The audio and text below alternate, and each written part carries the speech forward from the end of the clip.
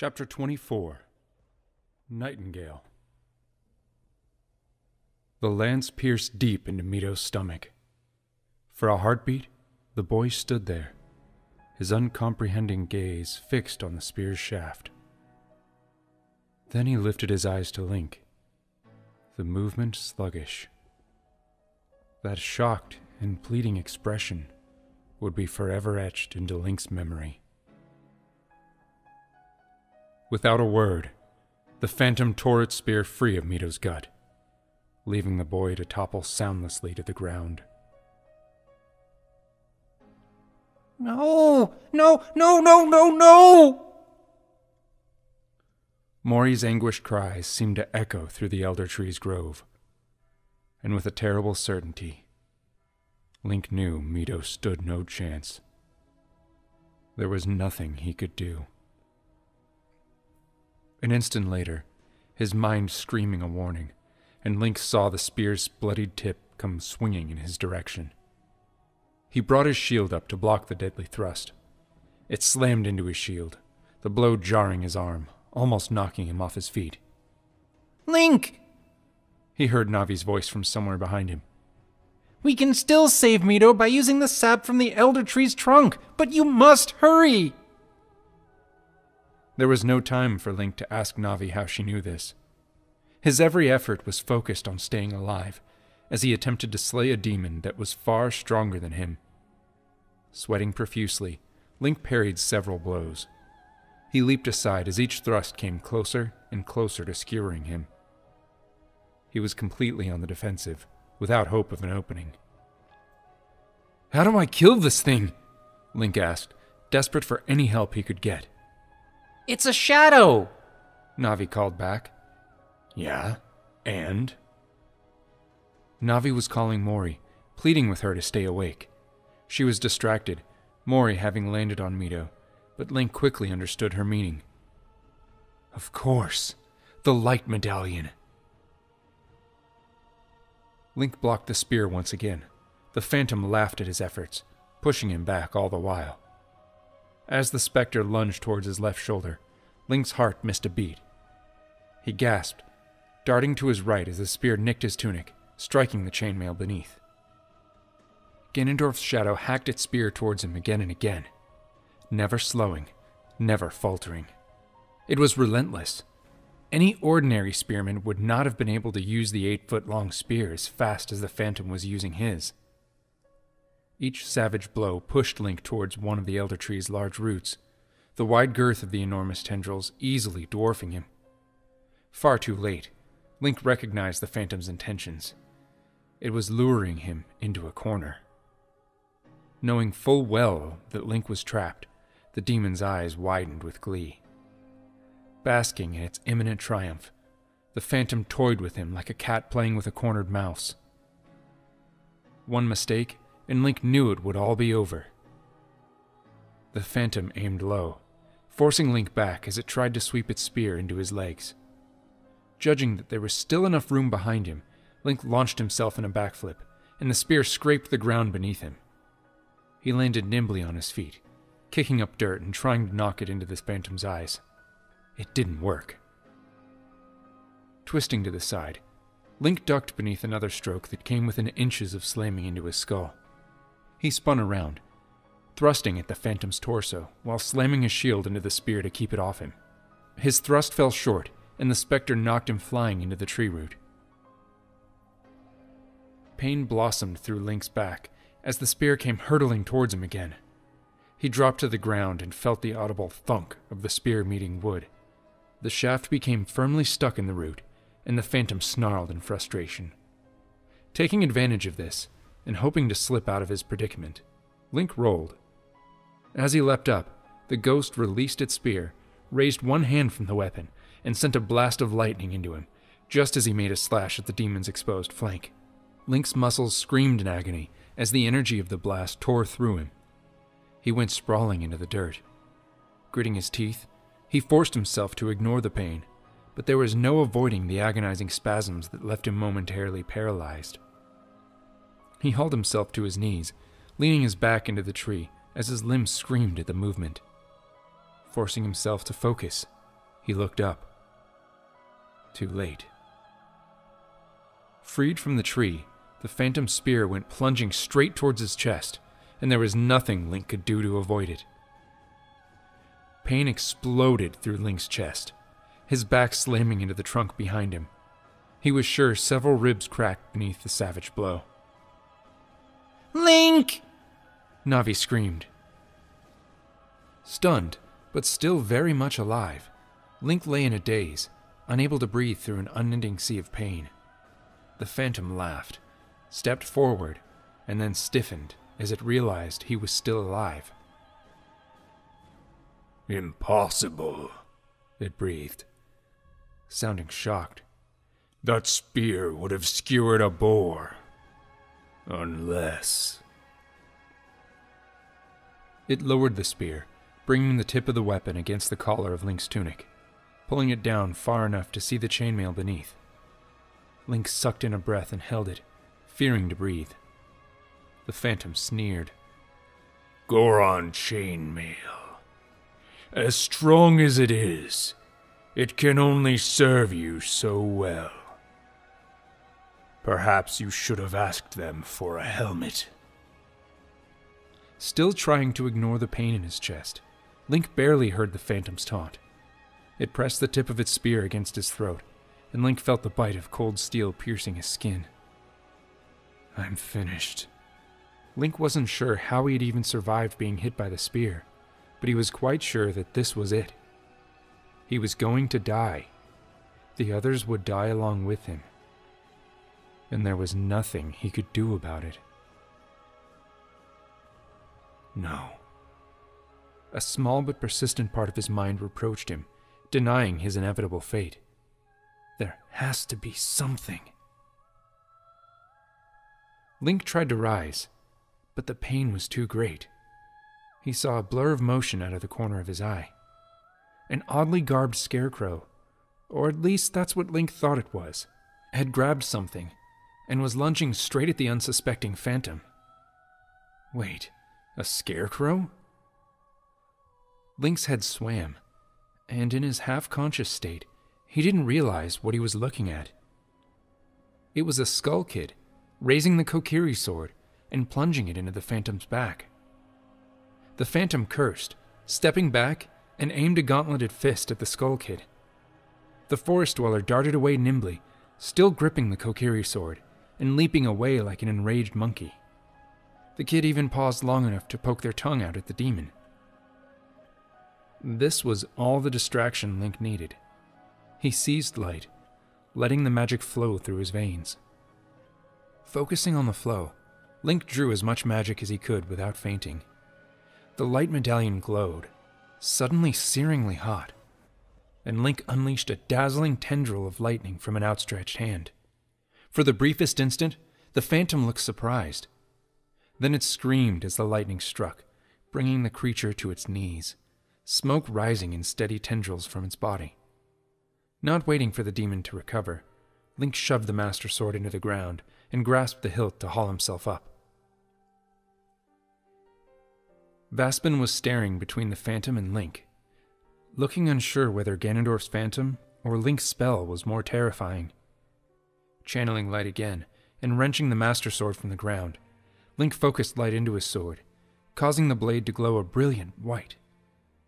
Then, he swung down with all his might, his blade sinking into the phantom's gut.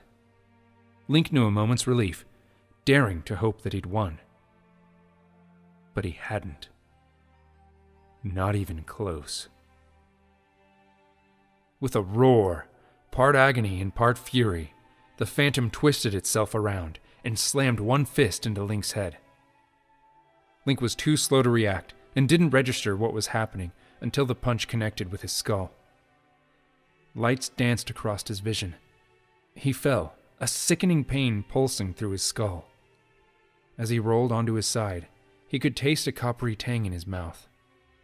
He rolled over, spat blood, and looked up to catch a glimpse of Vaspin running towards the elder tree with the Kokiri sword in hand. At first, Link thought he was fleeing, but he wasn't. Instead, he produced a small metal object from a pouch at his waist, and started hammering at the trunk. There was no time to work out what he was doing. As Link scrambled to his feet, the Phantom ripped the Master Sword free from its torso and tossed the blade aside with a curse. The demon's gauntlet was smoldering where the sword's pommel had touched it, and black smoke hissed from the wound in his belly. The demon regarded its burned gauntlets, and then cocked its head to regard Link. Only then did the horrid abomination see that Link was on his feet, an arrow notched to his bow. Channeling light again, and not giving the Phantom time to react, Link sent the arrow flying towards his wounded belly. The shaft struck with a bright flash, and the demon roared in fury. That was when Link heard something else behind him, a thundering of hooves. He spun around to see the Phantom's horse charging towards him. From where Link stood, the elder tree's root burrowed into the earth, disappearing into the ground. There was plenty of room for the horse to leap clear of the root. Seeing this, Link instantly knew what was about to happen. The horse was going to trample him. Gripping his bow tightly and pulling the bowstring taut, Link released his arrow. He knew he had to do it. He knew that if he didn't, he'd be mauled by the animal's hooves. But even then, the Kokiri inside of him told him it was wrong. That voice, so small and persistent, would have made him hesitate once. It didn't now. The arrow struck one of the horse's shoulders, causing the animal to stumble and hit the ground with a sickening crack of snapping bones. One glance at the horse's mangled legs, and the blood pooling beneath them told Link it was never getting up. The horse had been real. Part of him wanted to end the wretched steed's misery, hating what he had done, hating how the animal's lips parted in a silent scream, its eyes wide. Link tore his gaze away from the nauseating sight, knowing he had only moments to spare before the Phantom regained its wits. Damn you, boy. You killed my horse, the specter snarled. It rose to its feet, oblivious to Vaspin tapping the tree behind them. I don't care about your damned horse, Link snarled. You tried to kill my friend, and you killed Mito! He dropped his bow and reached for the specter's fallen spear. It glowed white as Link grabbed it and heaved the spear straight into the Phantom's chest, pinning the specter into the stone ledge behind them. The specter screamed, a white light exploding behind its eyes and within its mouth. Link's head swam as he released the flow of magic pouring into him. Even with the spear in its chest, the Phantom laughed. You think you've won, don't you, boy? It chuckled. I might have underestimated you, but my power is nothing compared to the might of my master. It fell sideways, dark ichor spilling into the stone behind it. Link released his hold on the spear. Surely there was no way the Phantom could survive being impaled twice. He stepped back. Ganondorf's shadow didn't move. Satisfied it was dead, Link turned and started walking towards Vaspin. Then he heard it. A sound like a deep rumble coming from behind him. Link's blood chilled. The sound was coming from the Phantom. It was still alive and laughing. He turned around, just in time to see a blast of lightning leave the Phantom's outstretched hand. It wasn't aiming at him. Its target was off to the side, toward the statue beneath the elder tree. Link opened his mouth to scream as the deadly tendrils of magic snaked through the air, arcing towards the tree, towards Saria. No! All Link could do was watch in sickening horror as the lightning bore down on Saria. It hit its target, and Saria vanished in a blinding flash of light. Saria! Link screamed her name, his throat tearing as he did so. the light faded. Saria's body was gone. She was gone.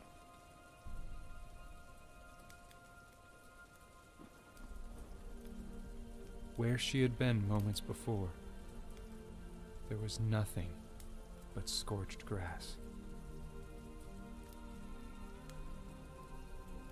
Not entirely aware of what he was doing, mind numb and ears deaf to all that was happening around him.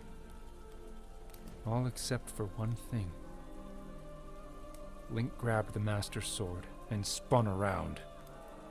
The Phantom was still laughing, and Link's vision went red with a primeval rage, far beyond anything he'd felt before. You killed her! You killed Saria! His bellowing screams rent through the grove. The Phantom's laughter pounded in Link's ears, clawing and tearing at his sanity, until Link was sure it would break him. Or perhaps it already had. My master will break you long before you ever reach him, the Phantom wheezed. Just as he broke Hyrule. Just as he broke Princess Zelda, as she screamed for him to show her people mercy. She screamed and screamed as her precious nursemaid watched on. At that moment, some primitive instinct awoke in Link, and he snarled, every bit like a wolf rearing for its kill. All sense of fatigue left him, and all Link could feel was a rage pounding through his veins as he hacked his sword into Saria's killer again and again. He hacked wildly, slashing away the armor, revealing black ichor that splattered into the withered grass beneath.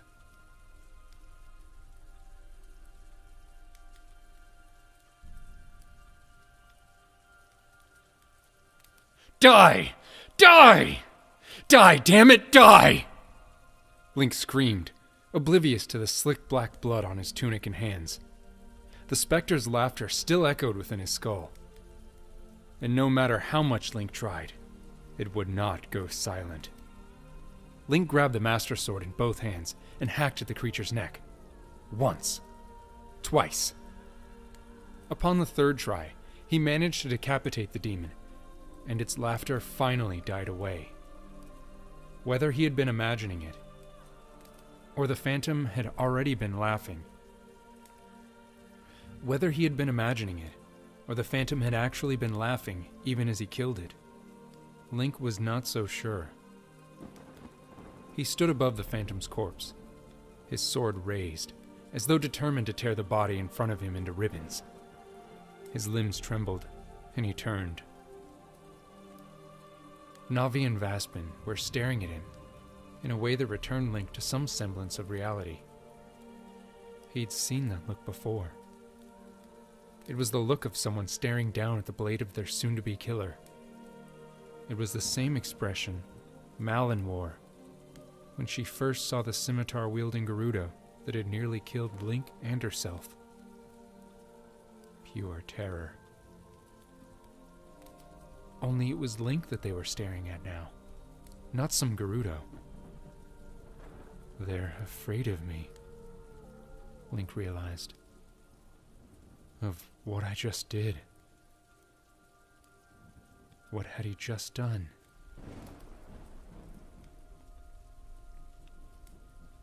He became aware that the Elder Tree had been trying to speak to him, its mind touching his. Without realizing it, Link had shut it out from his mind. Link suddenly didn't care, and so he ignored the tree spirit. With each short, searing breath, his chest felt like someone had driven a sword into him. He took another look at the headless creature behind him, noticing that its body appeared to be dissolving and melting into the same black blood that now stained his hands. He turned back around, unable to stand the sight any longer.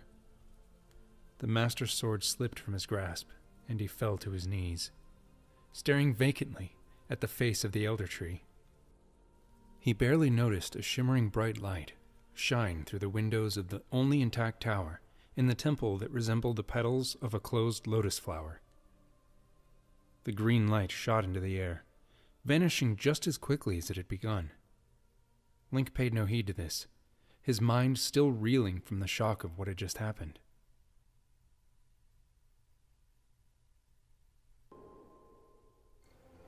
She's dead.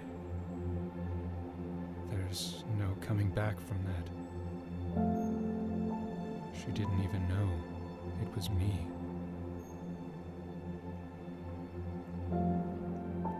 Saria, his companion, his friend. She'd accepted him like none of the other Kokiri had.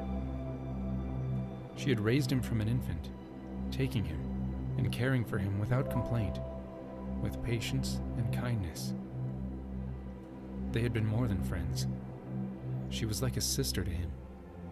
No, she was more than that. Now she was gone, and she'll never know how much she meant to him.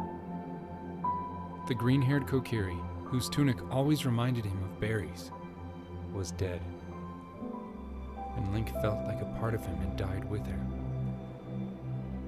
He gazed at the ground, numb with shock. Navi called his name, her voice uncertain, but he ignored her too. Without warning, his vision became shrouded in a bright light. He gasped, shutting his eyes to block out the intruding light. As a strange warmth washed over him, all the pain in his beaten body faded. When Link opened his eyes, he found himself enveloped in a strange white mist. Strangely, it wasn't freezing cold, unlike the fog enshrouding the lost woods. Where am I? Link became aware that his feet were touching something solid. He looked down, but could only see the white mist. Yet he was definitely standing on what felt like solid ground. He was not at the gateway to the realm of the dead. That realm took the form of a temple not unlike the Temple of Time, complete with an identical dais that bore the Triforce motif. Link looked down at his tunic to see the hole in the shirt was gone. Link. He heard her voice, and for a moment he hesitated. It wasn't really her. She was dead, and he was just dreaming. He was certain that if he turned around, she wouldn't be there, and he'd be alone. Her voice begged him to turn around, and reluctantly, he did, coming face to face with Saria. Saria, I saw... He stammered, as his voice cracked with emotion. His eyes brimmed with tears, despite his resolution to never cry again. So far, he wasn't doing a good job of that. Then he realized something. Wait. She had just said his name. Saria, you recognize me? He swallowed back a sob. When I saw you at your house... She stepped forward, gazing into his eyes, and reached out to touch his hand. Link faltered into silence, as he watched those eyes twinkling with life. Her hand was warm, despite having been so cold for a short time. It wasn't a dream after all. She really was here, and she recognized him. I know. I didn't realize it was you, Saria said softly. I'm sorry. It was so long. I thought you were dead. I'm sorry I didn't come back sooner, Link said hoarsely, his throat clenching painfully upon the words. Saria pressed a finger to her lips. You have nothing to be sorry about, Link. But I saw you die. The Spectre sent a blast of magic, and The awful scene of Saria being struck by the lightning replayed in his mind. I failed. Saria looked at him in surprise. Failed? You haven't failed, Link. You cleansed the forest when you defeated the Phantom. The curse is broken. I'm certain I can heal the Elder Tree, and once I do, the few Kokiri who are ready to change can, in time. I didn't save you, Link blurted out, not comprehending her last words. I tried to save you, and I tried to save Mito, but Ganondorf's Phantom killed him. He fell to his knees, bowing his head in shame. Saria squeezed his hand, and then wrapped her arms around him in a warm embrace. The dam broke, and he wept. I'm sorry, Saria, he sobbed. I'm really sorry. It's okay, Saria soothed him. What happened to Mito wasn't your fault. I'm sure you did everything you could. Many in the same position would not have tried to save someone who has tormented them their entire life. But you did. Link wasn't so sure he agreed. He hadn't considered that Mito might have been behind him. I should have realized. I didn't check to see if the monster was dead when I turned my back on it. Link choked back another sob. Had I done that, I could have saved you, but I didn't. I turned my back on the monster without checking. You did save me, Saria replied, her voice cracking with emotion. The Force Medallion brought me here, as well as Fora, because she was touching me.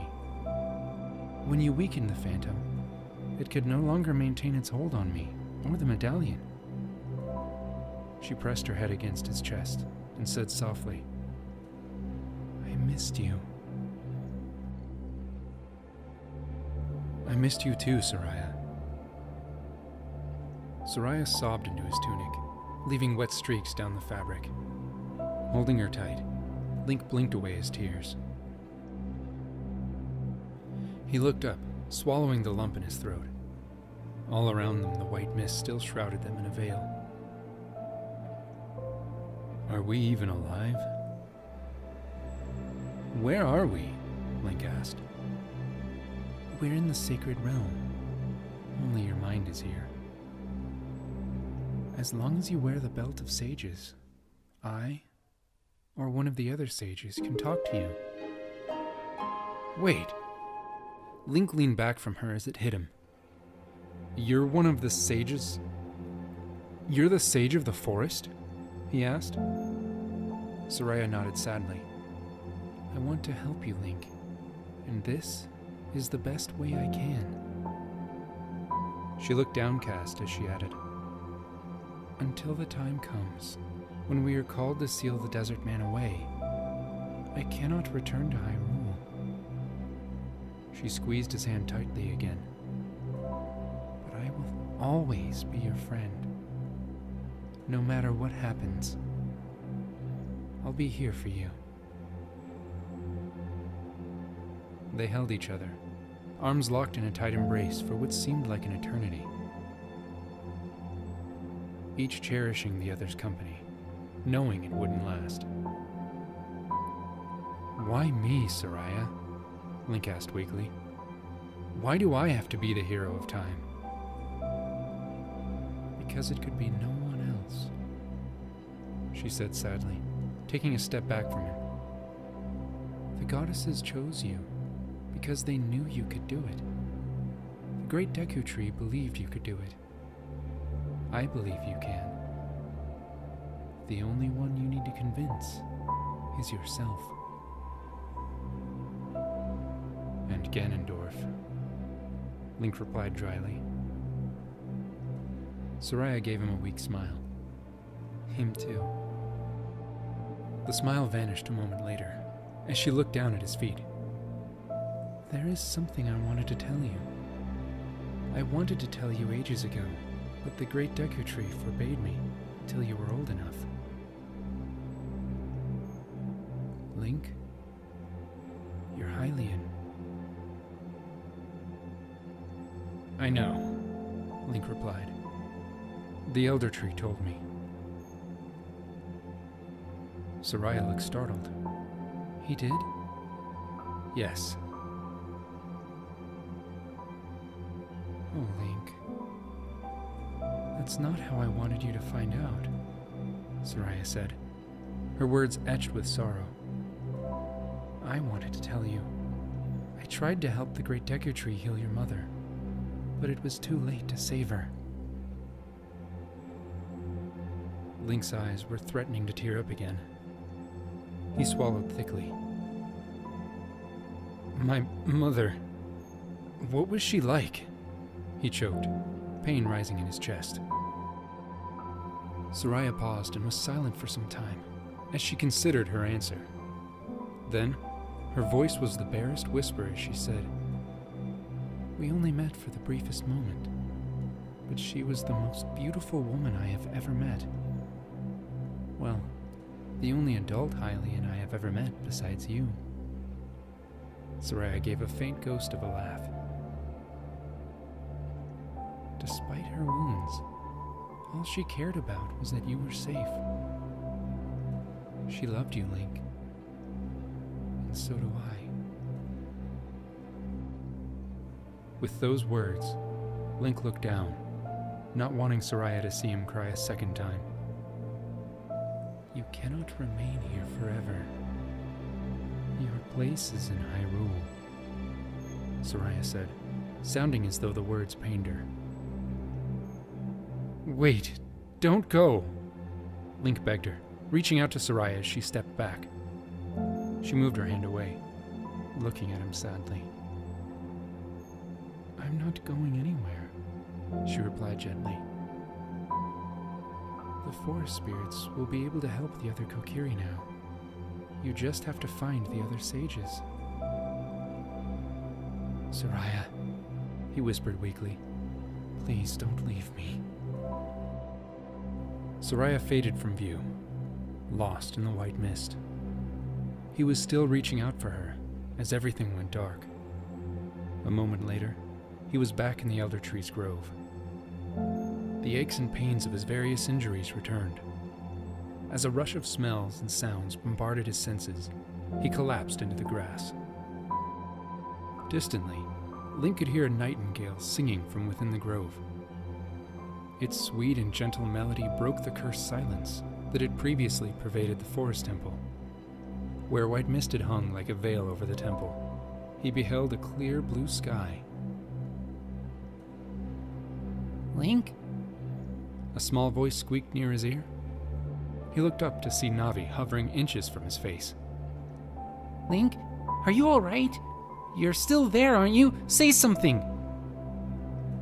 Navi, Link croaked, as his head throbbed with the pain of an axe splitting his skull.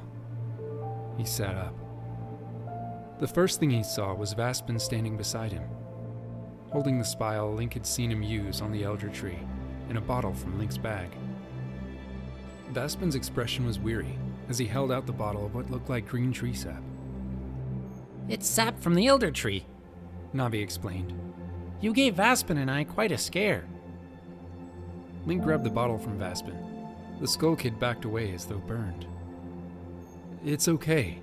The Phantom's gone, Link assured him. He knew it wasn't the Phantom that was terrifying Vaspin at the moment. Knowing there was little he could say to comfort Vaspin now. So Link removed his right gauntlet and poured some of the sweet, sticky liquid onto his fingers. There wasn't much, and he dabbed some of it onto his chapped lips before licking it up. There was more of the sap smeared on the various cuts and scrapes on his body. Some of them had been covered with leaves.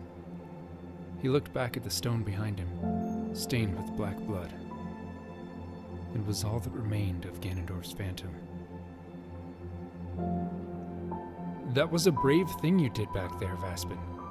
You saved my life, Link said, hoping that it might relax the shivering child. It didn't work.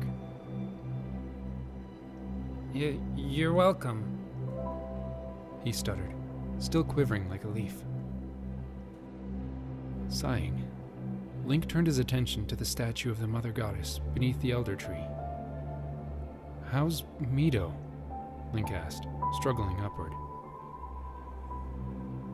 Navi avoided his eyes and lowered her voice so Vaspin didn't hear. The elder tree told me we needed to use a sap. By the time we... Her gaze met his, and Link could see the anguish in her eyes. He walked over to Mido, who lay tucked against one of the elder tree's roots. Link did not even realize that Navi was following behind him.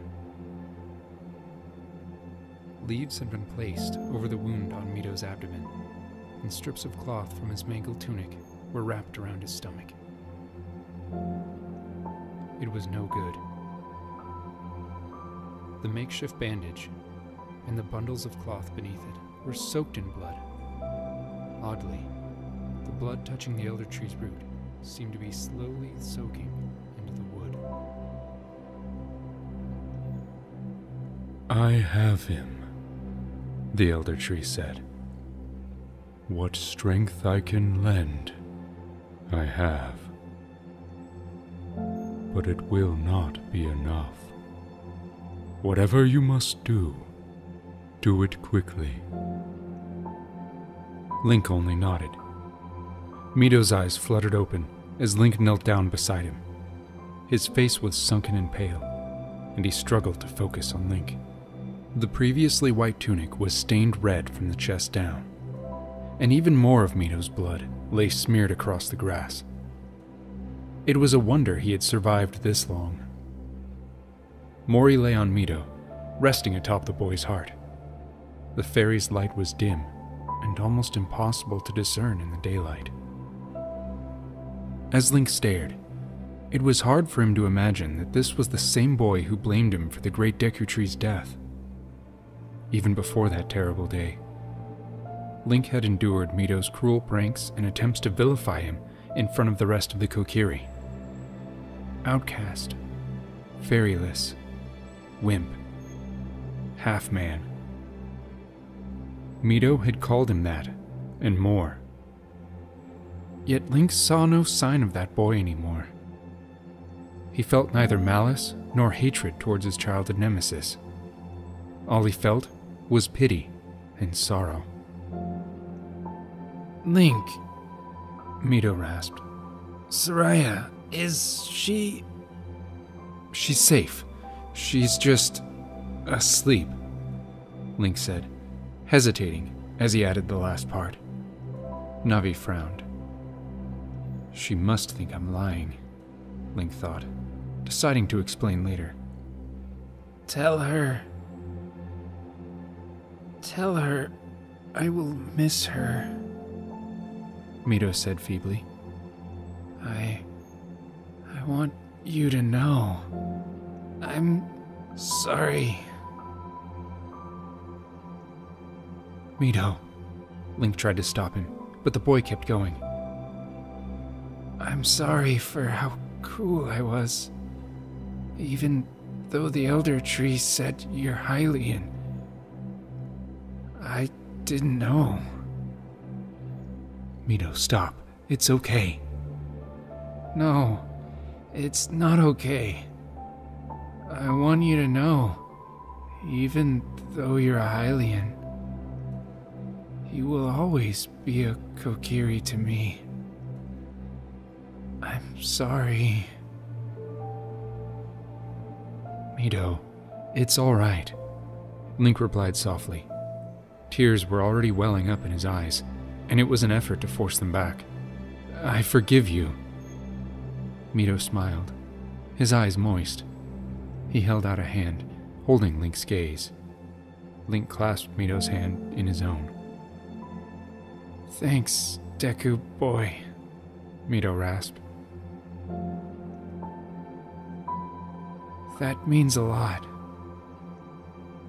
He finished in a fit of coughs. At a prompt order from Navi, Link held the boy down to keep the blood-soaked dressing in place. Please, save Mori. Mito gasped between coughs. Link looked up at the elder tree. I can bond his fairy to foreigns, but that is all I can offer. He is far too weak to undergo the change that all Kokiri must in time. The elder tree said in Link's mind. You will need to retrieve the boy quickly. Link nodded, looking back over at Navi. Go get Sheik and bring foreigns here. Navi flew off without another word. Mito was staring vacantly into the sky, almost heedless of Link standing beside him. Can you play Saria's song? For me? Mito's voice was so weak, Link barely heard the request. Please, just to hear it one more time.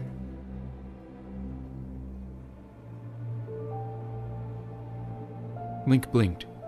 He could not have felt less like playing his ocarina. But refusing the dying boy's request would be cruel. He quickly retrieved his ocarina from his bag and knelt back down beside Mito. The boy hardly noticed him now, staring vacantly up at the leaves of the elder tree's canopy and the ribbons of golden light that threaded their way through the tree's gnarled limbs. Another songbird joined the nightingale. Link put the mouthpiece to his lips and blew. Both birds went silent as the soft, lively melody of Saria's song pealed through the air, rising through the boughs of the elder tree and through the grove. A single bird mimed the tune, and then a second. As they did, color began to return to the elder tree's dull leaves. The shriveled, blackened leaves unfurled, turning to a shade of healthy green. New shoots blossomed along the tips of the once bare branches, and the trunk and the boughs seemed to stand straighter than before. Mito's eyes fluttered and closed.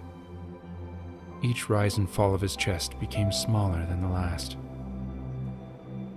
The song became a slow, mournful lament as Link played on. Mito's chest stopped moving. His head and limbs went slack. Link stopped playing the ocarina and looked down at Mito's listless form. If it were not for the wound through his stomach, he would have looked like he was just sleeping. He looked so peaceful, lying there amongst the leaves littering the grove. Goodbye, Mito.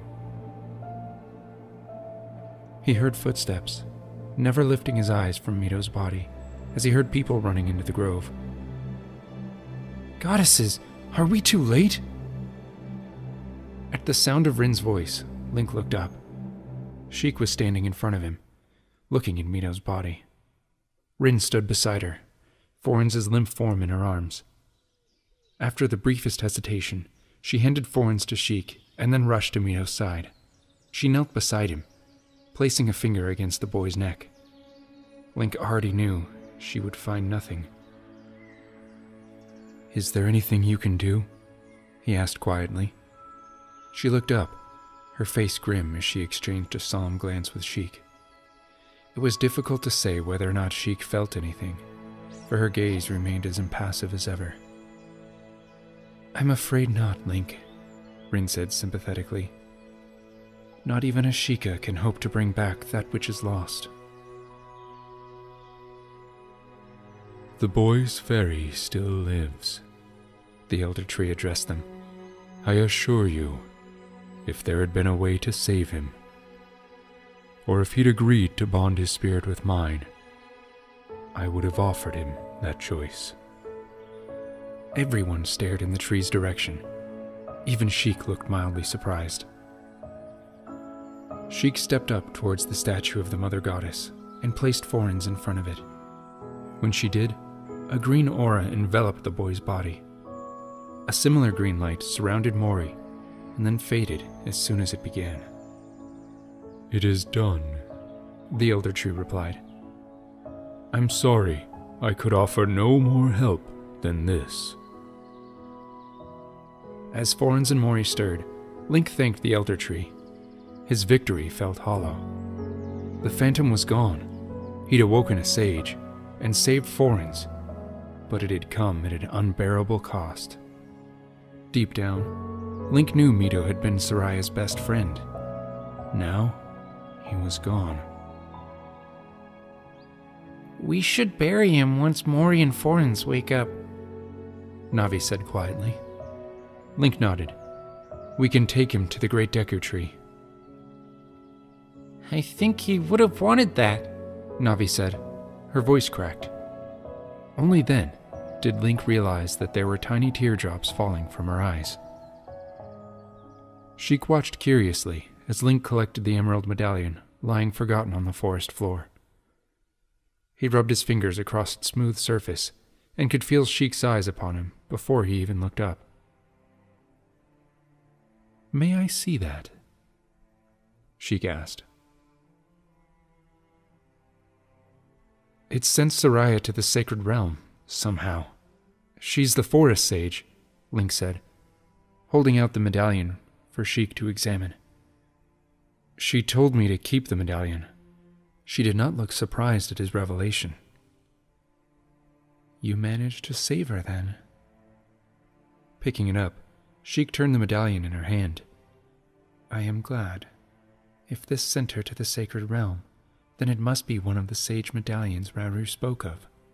The lack of inflection in Sheik's voice irked Link. No, I didn't save her. The medallion did, he said bitterly, as Sheik handed him the amulet. The phantom nearly killed her because I made a mistake. He felt numb and weary to the bone. In his mind, he saw the spear plunging into the Kokiri beside him. I made a mistake letting Mito get speared too. Sheik just stared at him for a long moment, her expression guarded. And then she placed a hand on Link's shoulder. We all make mistakes, Link. As the hero of time, you are by no means infallible. This you well know. Let your mistakes teach you and strengthen you, as all must learn to do. Would you stop calling me that? This isn't just a simple mistake, Link snapped, hardly aware that he was yelling. Rin watched him. Her lips pursed ever so slightly, but he ignored her too. It cost Mito his life. It almost cost Saria hers too. I do not seek to trivialize what happened, Sheik replied gently. Just think about what I said. Link nodded, turning away from the younger Sheikah. He placed the forest medallion into the belt of sages. It glowed for a moment as he slid it on. Navi flew over to Mori as the fairy finally regained consciousness. It would take some time to explain what had just happened. Sheik started wrapping Mito in a cloak. As she tended to her solemn task, Link knelt beside Forens. The boy finally stirred, opening his eyes. Is that you, Link? Forens asked. His voice was slurred as he shook off the drowsiness from his long slumber. What happened to you? That will take time to explain, Link told him. How do you feel? Hungry. Hungry enough to eat a horse. Just keep away from mine, Rin said dryly. Forens chuckled, but his mirth was short-lived. He looked up, his face creasing with worry as he looked around. His eyes fell on Mori, and then Navi, his expression changing from confusion to fear. Link knew who he was looking for. Everyone met his gaze with varying looks of sympathy, except Sheik, who was emotionless as ever. Nobody wanted to break the news to Forens. Link, least of all. Where's Arden?